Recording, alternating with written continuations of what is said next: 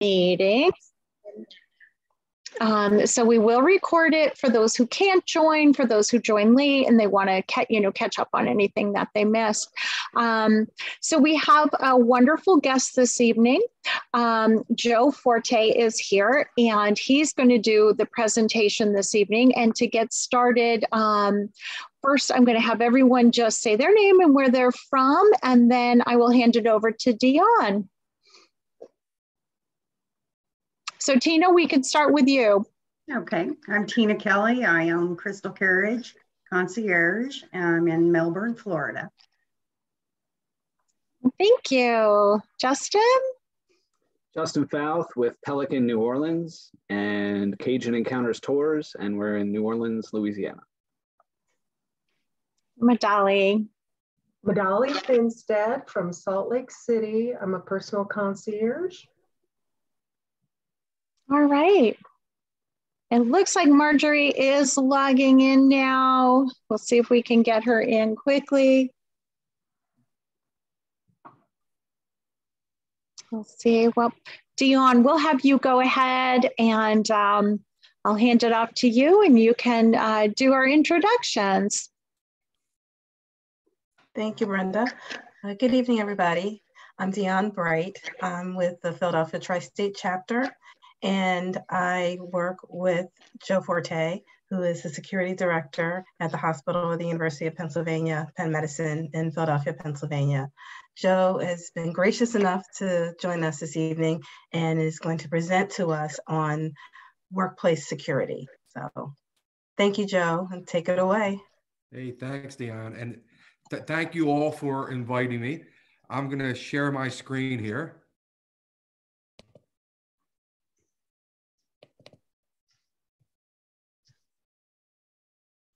Does everybody see the screen? Workplace violence? Yes. Good.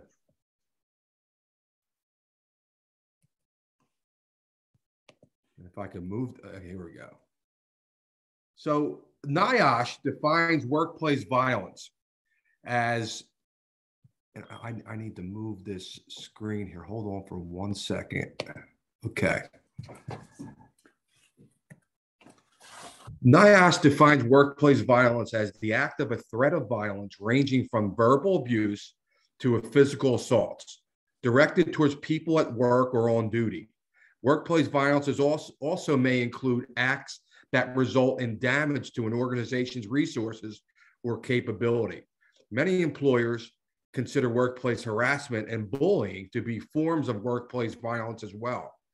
Also included in this context is domestic violence that spills over into the workplace in the form of assaults, threats, or other actions by outside parties with whom employees have relationships that occur at the workplace.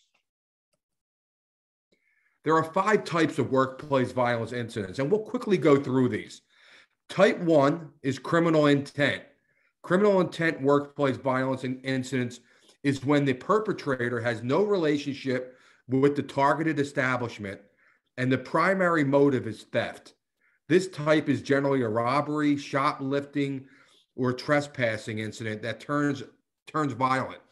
The biggest targets of criminal intent violence are workers who exchange cash, work late hours, or work alone.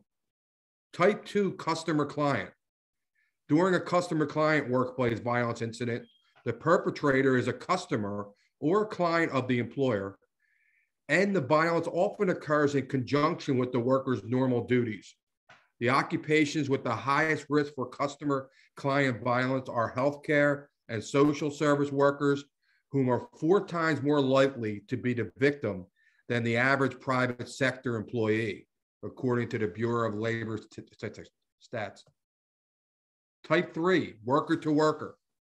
This type of workplace violence incident is generally perpetrated by a current or former employee, and the motivating factor is often interpersonal or work-related conflicts or losses and traumas. The group highest at risk for this type of workplace violence incident is managers and supervisors. Type 4, domestic violence. Domestic violence is the workplace oftentimes is perpetrated by someone who is not an employee or a former employee. This type of incident is frequent because the abuser knows exactly where his or her spouse will be during work hours. Women are targeted much more frequently than men, and the risk of violence increases when one party attempts to separate from the other. I know where I work at Penn Medicine, we experience domestic problems. And, you know, we tell our employees, you know, your boyfriend, husband, ex-husband, you don't have to go home that night, but they know you go to work and you have to support yourself. So we want our staff to let us know, let security know if there is problems, so we could work with them, make sure they get an abuse order, a restraining order, and we work very closely with them to make sure that we're aware, because it could spill over into the work environment, which a lot of times it does. Type 5, ideological violence. Ideological workplace violence is directed at an organization, its people, and or property for ideological, religious, or political reasons. The violence is perpetrated by extremists and value-driven groups justified by their beliefs. Many of the recent active shooter and terrorist incidents across the globe fall under this bucket. Security departments serve to provide a framework to promote a secure environment for all people interacting within the facility, and to provide appropriate resource protection. It identifies established policies, programs, processes used by the facility to establish, support, train, and maintain an effective security management program. Some of the fundamentals: a visible security presence helps reduce crime and increases a feeling of security within the institution. The assessment of risk to identify potential problems is central to reducing crime, injury, and other incidents. Analysis of security incidents provides information to predict and prevent crime, injury, and other incidents. Training staff is critical to ensuring their performance. Staff is trained to recognize and report either potential or actual incidents to ensure a timely response. Staff in sensitive areas are trained about the protective measures designed for those areas and their responsibilities to assist in the protection of all. Violence in the workplace is a growing problem. It is necessary to develop a program to address workplace violence. I know in the hospital settings, you know, one of the things when you look at violence and threats and assaults, you know, believe it or not, in a hospital, you could add all the assaults, both verbal abuse and physical assaults, add them all up in all the different industries, whether it's police, prison systems, taxi cab drivers, fast food restaurants. Add all those incidents up, compare them to healthcare incidents, and healthcare will beat them. That's how many incidents happen at healthcare today. I can tell you, I've been doing this for 40 years, working in healthcare security. And we have something called the Joint Commission that will come and they will accredit the facility. And I've been involved in 11 Joint Commission surveys. Every 3 years, they come to the facility and they'll survey the facility. And I can tell you, my department, we will have information, all the things that we're doing, and the surveyors will come in here and they don't even look at our paperwork. They really haven't.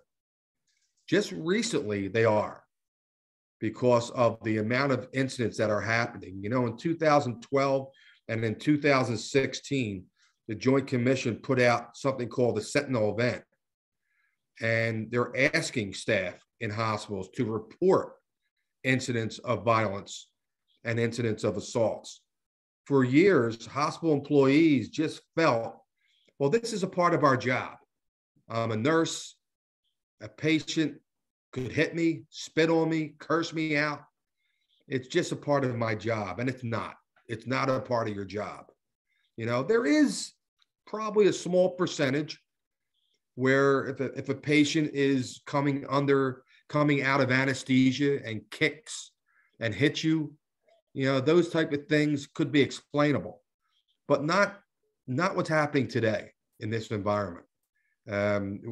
These things need to be reported so we can come up with programs that are going to stop this. At-risk job situations. Certain job situations pose higher risk of workplace violence than others.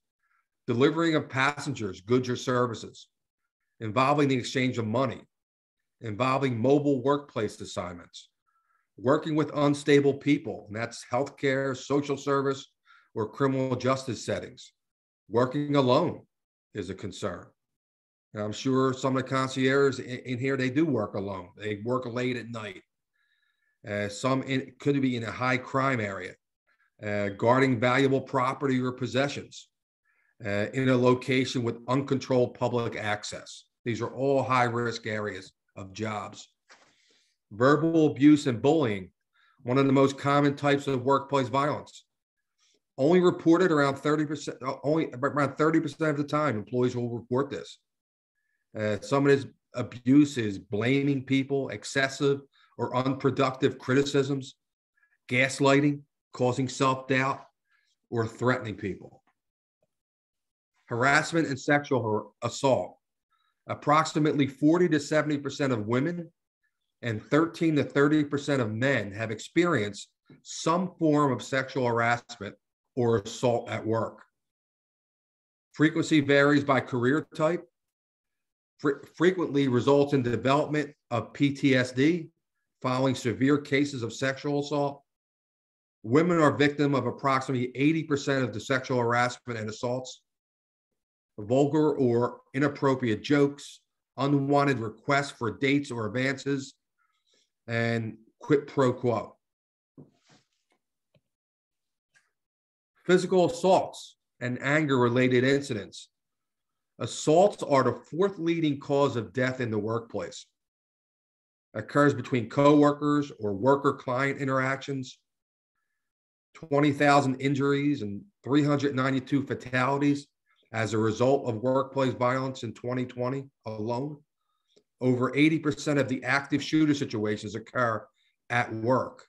And you can see on the right side, intentional shooting by another person, stabbing, cutting, slashing, hitting, kicking, beating, or shoving, strangulation, bombing and arson, rape, sexual assault, threats and verbal assault. All these things do happen in the workplace, and you have to know that.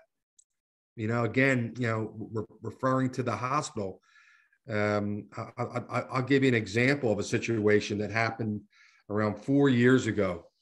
We had this nurse that was working in the emergency room, and it was 3 o'clock in the morning, and the trauma bay where she was working, she was stocking supplies, and the trauma bay was basically empty except for one person that was brought in by the police.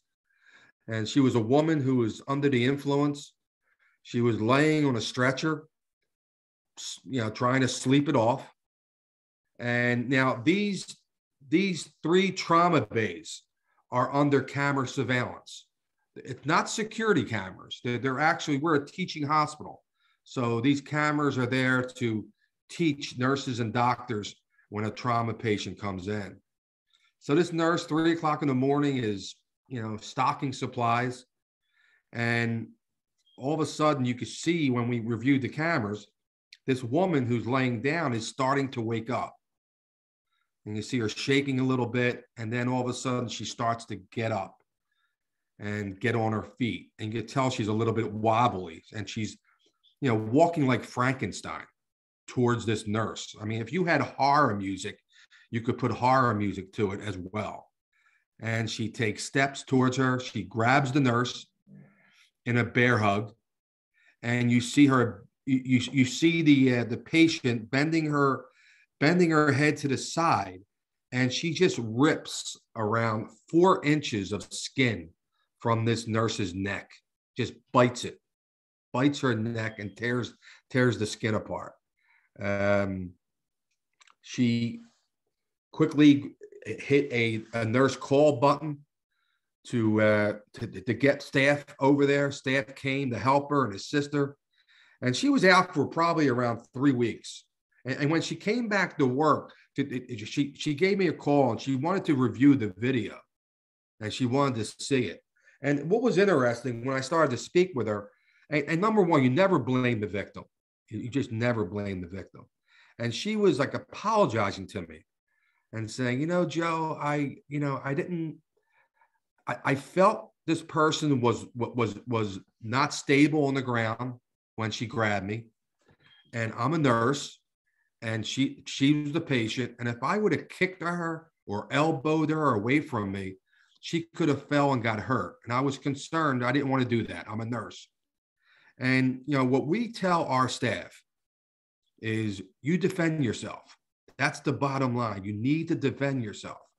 If you elbow, kick the person away from you, you do that. Now, if the person's on the ground and you kick them 35 times, that's a little too excessive. You don't want to do that. But you want to defend yourself. Break away from that. Don't let them injure you.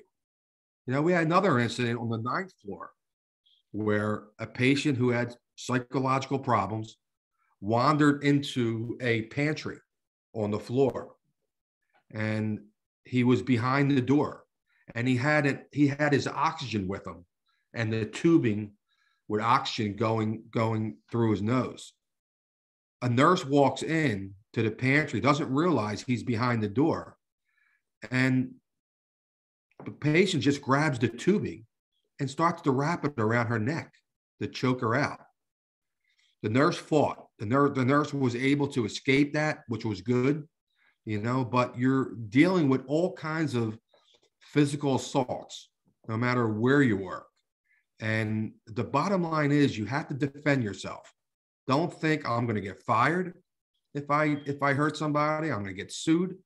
No, you defend yourself. Someone invade your personal space. It's all about making sure you defend yourself. And we'll talk a little bit more about that later on when we talk about active shooter. Theft, property damage. Employees, customers can steal from companies in many ways. Theft of services, of data, of money, of personal items. Theft of the time clock. Damage of property without fixing the things. A broken table. Destroyed office spaces, broken mirrors, wall damage. We see that. It could be just regular property damage. It could be sabotaged. It could be an employee who's upset at something, and I'm gonna fix them, and I'm gonna go in there and I'm gonna break this. I'm gonna throw the coffee machine on the ground because they're not supplying the brand of coffee that I want. And so you have all different kind of reasons why people will do things. Pranks in the workplace can cause a lot of problems. And I could tell you in my security department, a few years back, we had a bunch of pranksters that will do things. And we had to put a stop to that because you never know what's going to happen. They cause problems. Someone gets upset, people humiliated or embarrassed. A person, single or multiple people, could be injured. People can be fired. Example, pulling a chair out from beneath someone. I mean, when I put my foot down in my department, that's what it was. We had one of our officers pull a chair out from somebody, and it was on camera. And the person went down, injured his back. And that's something that you just can't, that's got to stop. And silly things like the kick me sign or marbles on the floor, pranks involving people's personal belongings. You see that picture, someone put sod and grass up on somebody's desk. It can result, it could be funny, but people get offended, especially when you touch their personal items or their items at work. And it could be a problem. It really could be. So you want to try to avoid that. Major causes of workplace violence, stress, COVID in March, April, May of 2020. There is so much stress right now, and it's still prevalent. It's still here. And we see a lot more violence. I mean, the city of Philadelphia is out of control. I don't know if the people down in Florida and people in Utah, I don't know if you watch the news at all with Philadelphia. Philadelphia is out of control with the amount of shootings that are taking place. I mean, we are averaging 6 to 8 people being shot per day. 1, 2, 3 people dead per day. I mean, that's how bad it is right now in Philadelphia. Carjackings. I mean, it's not just they're stealing the car from somebody, they're killing you too. They pull you out of the car, they shoot you, then they take your car away from you. I mean, Philadelphia is really bad right now. It's a lot of concerns. In the hospital, we're seeing a lot of employees and we have a zero tolerance on weapons being introduced in our facility. And we are hearing and seeing people bringing guns into the hospital. We had an incident last weekend where a nurse walks into a restroom and there's a firearm on top of the toilet paper dispenser. And then we later found out it was an employee who went to the bathroom and left their gun in there. That person was terminated the same day. I mean, it was good the employee actually contacted security and said they lost their gun. But we already had the gun in our possession by that time. But it's just a lot of, and that causes a lot of stress. Lack of background checks. Places need to do background checks to make sure the people that they're hiring don't have a criminal history of violence. Employees feel underappreciated, being laid off or fired, unresolved issues between coworkers, unresolved issues between employer and employee. I can tell you just today, I get a call from our HR department asking for a well-being check of an employee of Penn Medicine. And the well-being check, we're the conduit between the hospital and the police department. So we will contact the police and to have an officer go to a home to check on somebody. It just so happened today, I was very close to the area where we needed to check on an employee. I was 10 minutes away. So I said, I'll go there and see if I could talk to this individual. And it was an employee who got into an argument with their manager yesterday and just left and did not report being off today. And so they were concerned for his well-being. And so I went there. I actually spoke with his father. He was admitted to a psychiatric facility last night. So we're happy he's seeking help, this individual.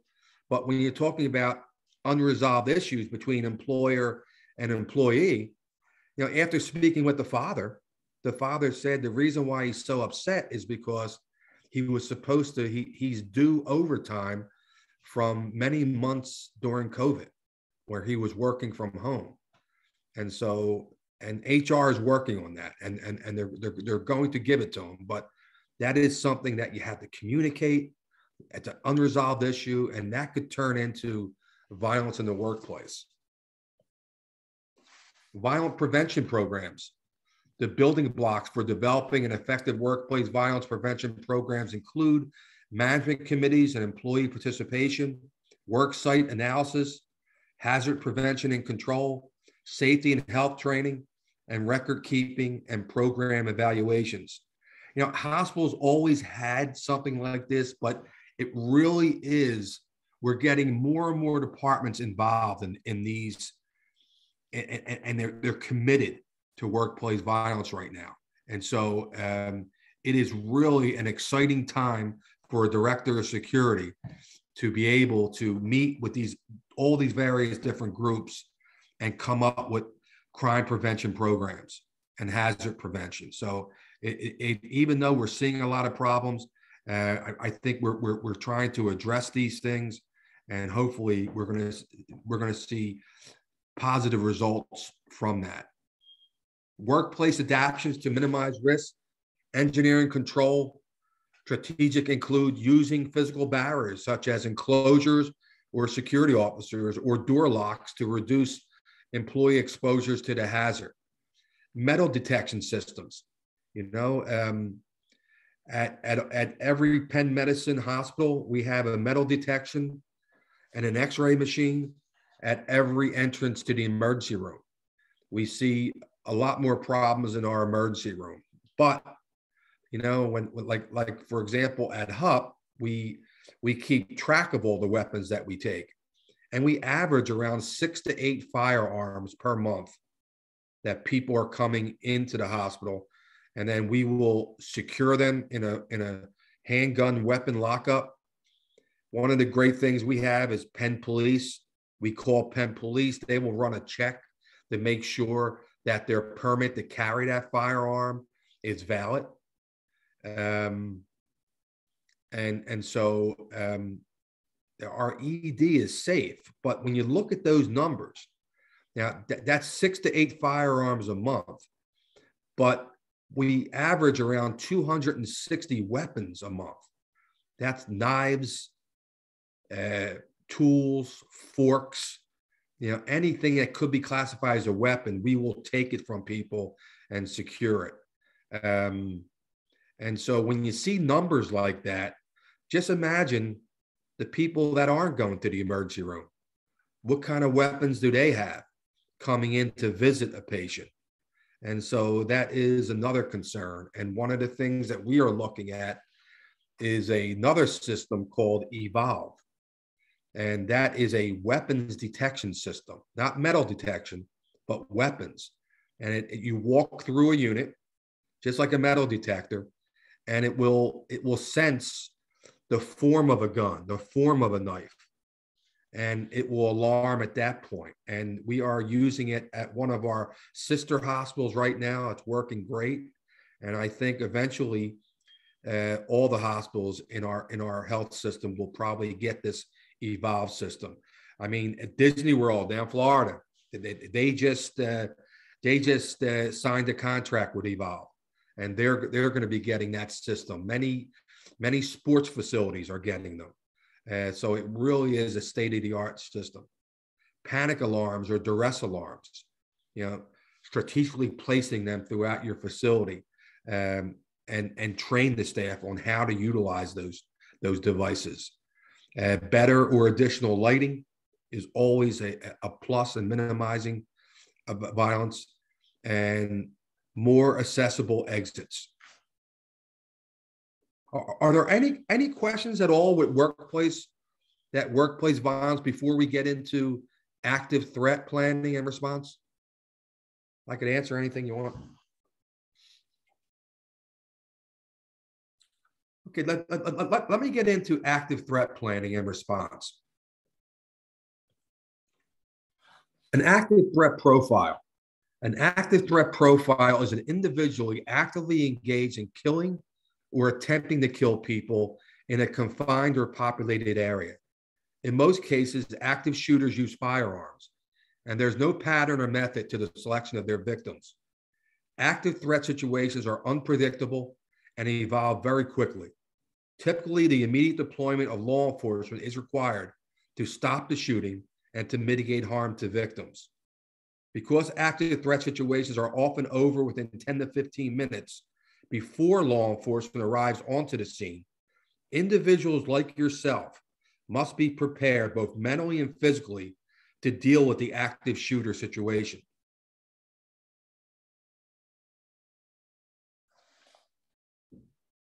Chaos, panic,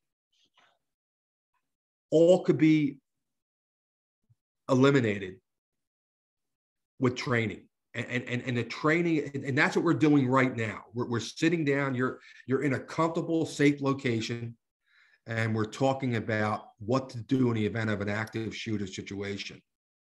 And you don't want to wait until you're involved in that situation, because there is going to be a lot of panic and fear.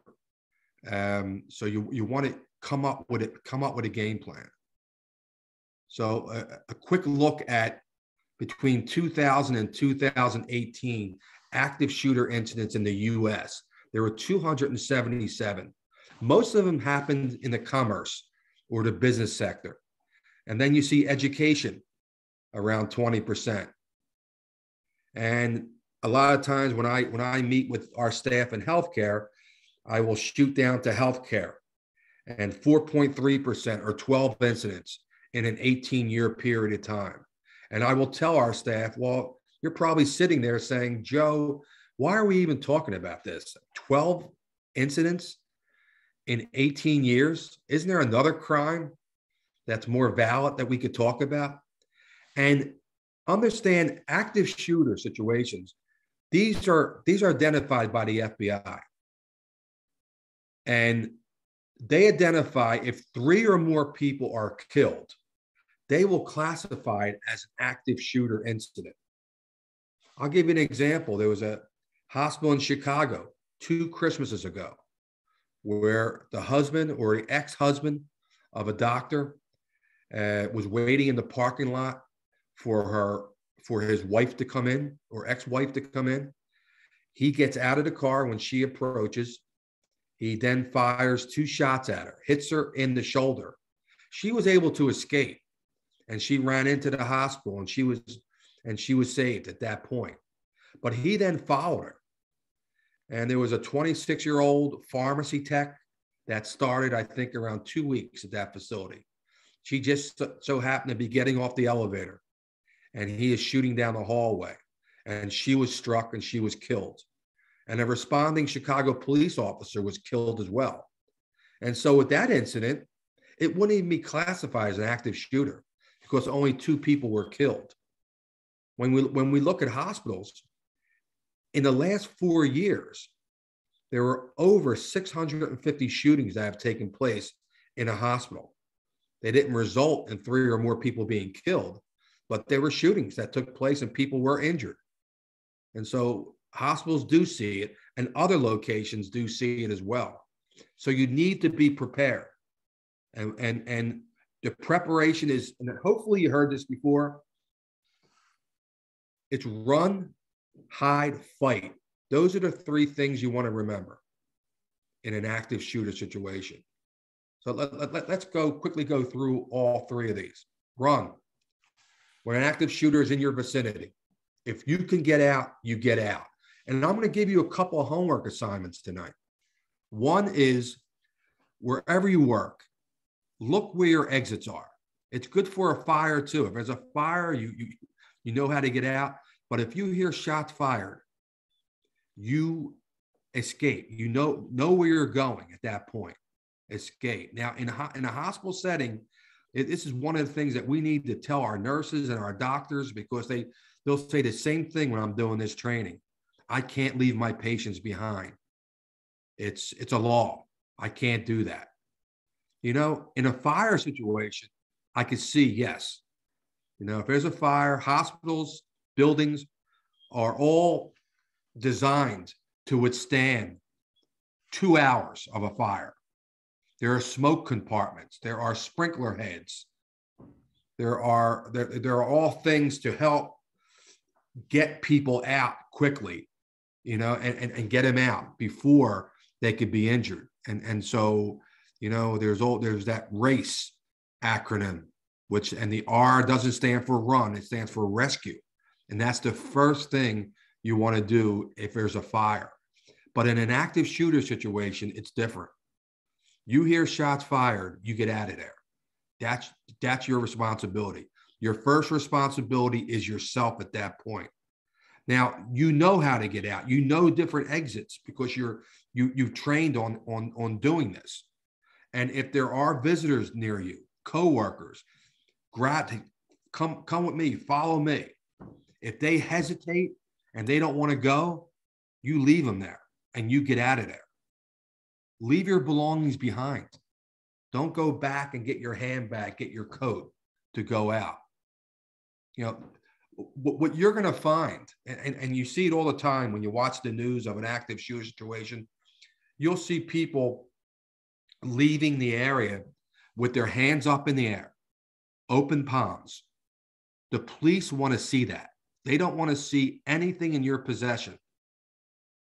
And we're talked about there's going to be fear, there's going to be panic. You know, think of the police officer too. They're not robots, the police officers. And, you know, they get scared as well. And so think of an officer who's riding around a mall and there's a shooting taking place at the movie theater at the mall. And that officer is arriving there at a high rate of speed. Their adrenaline is pumping. They pull in front of that theater and they open the trunk and they get their long rifle out and they're pointing that rifle at everybody who's leaving that facility. They don't know who the shooter is at that point. If you're approaching with a bag, a handbag, a backpack, they are going to tell you to drop it. You know, your belongings, you can run faster without it, number one. And number two, you're going to be told to drop it. They don't want to see anything coming at them. And the police are trained that way. And they will tell you to drop those items. Call 911 when it's safe to do so. You know, everybody has a cell phone, you know, but don't have the cell phone in your hand. Put it in your pocket. When it's safe to do so, call 911. If the police aren't there, get them there as soon as possible. It doesn't matter if 80 people call, that's good too. It's telling the police there's a serious situation that's happening. But avoid walking out with that in your hand, because the police could see that in your hand. They could think you have a handgun in your hand. And you possibly could be leaving that area and the officer is saying, drop the weapon, drop the weapon. And you're walking out, you think someone next to you has a gun, but they're talking about you because you have a cell phone in your hand. So keep that in your pocket. Also, people want to record everything for social media. And just think about it. If there's an active shooter going on and the police respond to an area, all the cars are out front, and someone leaves that area and now they're trying to record the police in front of that building. You know what that looks like to a police officer? It looks like that person may have a gun and is pointing a gun at them. So do not do that either. You know, quickly go to a safe location, listen to the police, what they say, and follow their direction. Hide. If you can't run, you're trapped in a certain area. You want to hide. Lock yourself into a room, blockade the door. If you're in a conference room, grab the chairs, the tables, put them up against the door. So it'll take time for that shooter to get in there. Those extra seconds for that person to get to you could be the extra seconds that could save your life. Silence your cell phone, the ringer, the vibration. Hide behind large objects or lay flat on the ground on the floor. If there's a shootout between the police and that shooter, most buildings, most rooms are made out of sheetrock, and those bullets will go right through the walls. So get low to the ground and remain very quiet. Turn TVs, radios off, computers off. And if you're in the room and all of a sudden you hear this, police, we're here to evacuate you. Do not go to that door. Think about it. Are the police really going to knock on a door and say, hey, we're the police. If you're the shooter, shoot us first before we shoot you? They're not going to do that. Understand the police officer's job is to stop the shooter. That's their main objective. They're not there to evacuate people, and they're not there to tend to the injured. You know, Penn Police, every year they do active shooter training, and they'll get students from the University of Penn. And the students really get into it. They'll get makeup and fake blood and all this kind of stuff. Looks like Halloween. And, you know, one of the problems is when the police are going through an area of an active shooter, a lot of times they could be stepping over children, bodies, to get at that shooter. And the students are trained by the police department that if an officer gets close to you, grab that officer's pants and tell them, save me, I'm bleeding to death. And that officer has to be strong. And some of these officers have kids the same age. It's devastating for the officers even to do this training. And they have to step over that person in order to get to that shooter so he doesn't harm anybody else. And so it really is, even the training is a tragedy when you're doing this type of thing. So it's run, hide, and then fight as a last resort. And only if your life is in imminent danger is when you're going to fight. Now, the word fight is kind of tricky. I mean, how many people in this Zoom was in a fight? I mean, I was born and raised in Philadelphia, in South Philadelphia, kind of a tough area, and I've had fights, but I'm not talking about those kind of fights. I'm talking about a fight for your life. That is different. That is not fighting over a parking space. It is a fight for your life. And so what I like to tell people is, think about your family, your loved ones at home. You want to see them. They want to see you again. And you're going to do whatever it takes to make that happen. Now, again, let me repeat, you're not looking for the shooter. This is only if that person is coming to you and is getting ready to harm you.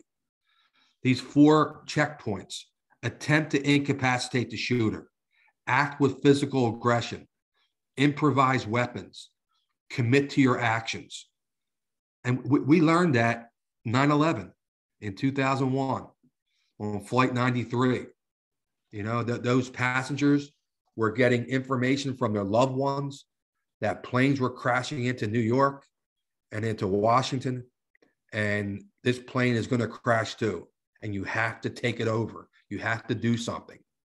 And homework assignment number 2 for you: wherever you work, look for weapons. Most places you can't take a weapon.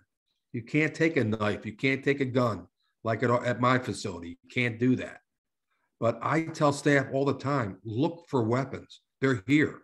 Just look for them. I mean, in a hospital, an IV pole is a nasty weapon. I've seen patients grab a hold of them and completely destroy a patient room with an IV pole.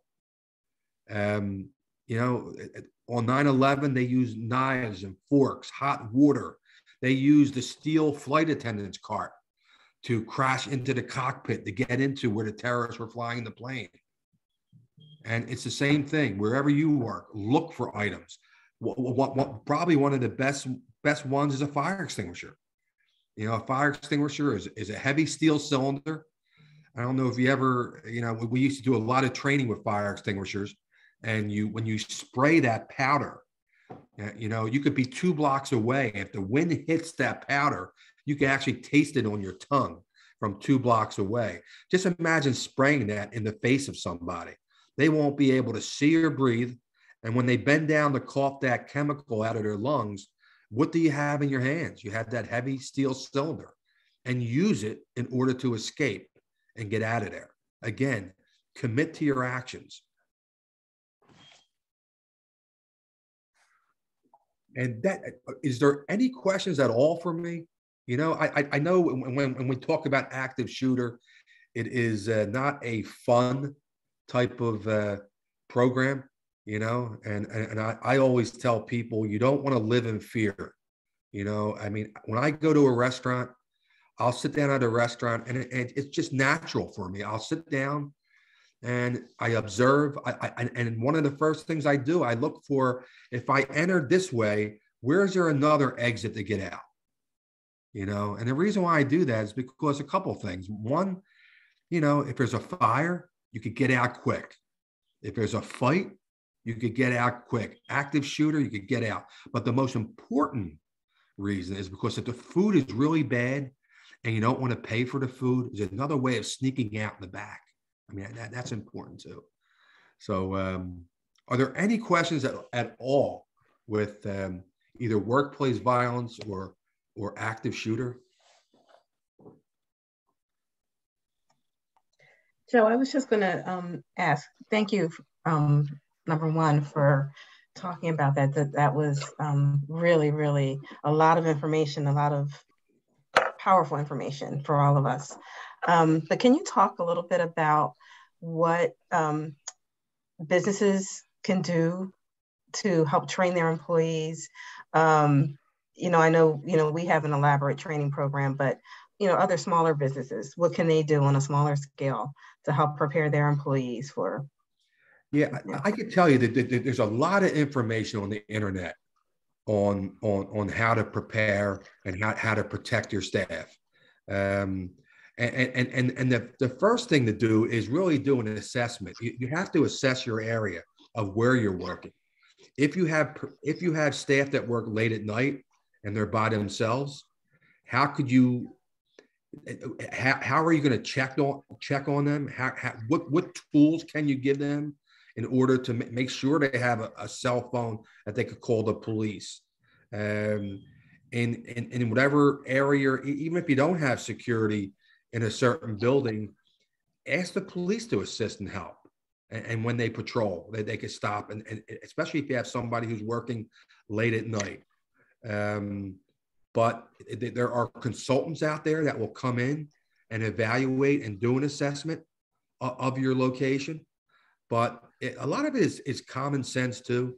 I mean, we at the hospital, we have a certain amount of security officers, and our area is like, we're like 8 million square feet, so those officers that we have can't provide security for that entire area. So you have to really train your staff on being proactive and being a part of your security team. And so you want to educate your staff on what to do in the event these things could happen, and a lot of information is on the internet. Are most of the companies out there do you have security at your facilities or no? Is there? No, we don't. Where I work, and it's interesting because a lot of what you said has kind of got me thinking now, because I know in the past at a different position that I was at, I actually had somebody steal my wallet. And I was just a trusting person. I didn't secure my purse someplace. It was on the back of my chair. And so I became aware at that point. And now I'm thinking of where I work now. We've had to have a lot of temporary employees come in. So maybe they're not getting the same screening that we had, and we don't know them as well. So I think kind of looking out for each other. I think I'm definitely going to go to work and kind of mention to people, maybe you want to tuck your purse away for a while. And until something like that happens, you don't realize how much havoc that can cause in your life. Also, having to replace, your license, your ID, your credit cards. It's like everything is taken. So and one of the things with theft is if you take the opportunity away, you're not going to have that theft. So you're right. You want to make sure that staff have a safe location where they could secure it. And if they don't, the employer has to find something for them. Whether it's a locker or a locked desk, and so that's really important. Take that opportunity away. Yeah. Well, thank you again. Anyone else have questions about, there was a lot of information and a lot of really good information, I think, again, has me thinking. Anyone else's thoughts on security where you work, especially, some people may be working from home. Yeah, I agree. It's great to keep those things in your forethought when you're going to work and when you're observing your workplace and observing, the challenges that you could potentially have. Just because you haven't had them in the past doesn't mean they're not going to happen in the future. So, you can't just rely on what has gone wrong in the past. And that's what, I think I'm really going to do when I go to work tomorrow, probably after this, is, try to identify some of those things. What are the potential risks? What do we have in our, possession that we can use to thwart those risks or face them when they happen? So it's just, it's great to, be aware of those things so you can start thinking about them. Yeah, and be proactive. I know that there are a lot of tools out there, especially in de-escalation techniques. You know, we utilize CPI, that's Crisis Prevention Institute. There's something called MOAT, Management of Aggressive Behavior. There's verbal judo, and all these, and they're all very similar. You know, and it helps the employee to identify if a person is starting to escalate and how to de-escalate that person. And that is, especially in your business, it's good to have that training, that tool to de-escalate a situation, you know. So that is an extremely important part of anyone's job, to try to avoid workplace violence. Is de-escalate it before it becomes a problem. Right. Yeah, especially verbal abuse. That happens actually quite frequently. Yes. Yeah. I'm sure it happens a lot in your business too, you know? Absolutely. Yeah. Yeah. There's always, you know, somebody who has a complaint about something, and, you know, some of them get more aggressive with it. Yeah. So thank you. Appreciate that. Yes. Thank you. Thanks for inviting me. Well, thank you so much. We're coming up on that 8 o'clock time.